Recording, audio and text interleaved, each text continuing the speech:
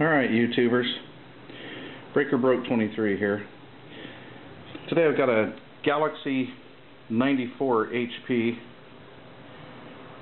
CB radio here, and I just wanted to show you what you have to do here to do the channel mod on it. You have this jumper here. In fact, it's situated like this, and you can see this in the CB Tricks book. They have this little diode here as a reference. Then you go up here to this shield, and you have this jumper that goes thusly like so. What you want to do is you want to take this wire here and jump it up to this connector here, and basically if you lose place, just count 3 holes down. 1, 2, 3.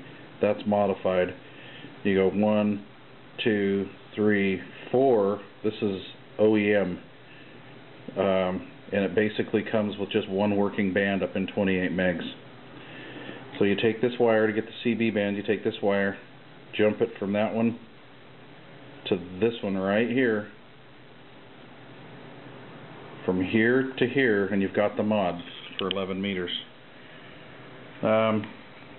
This thing came out of the box pretty healthy. It was doing over 100 watts PEP. Once I get through doing the mod, I'll make another video and go over the particulars with this radio. So far I'm pretty impressed though. Lid's off, looks pretty good. Standard EPT 6900 board. Good stuff.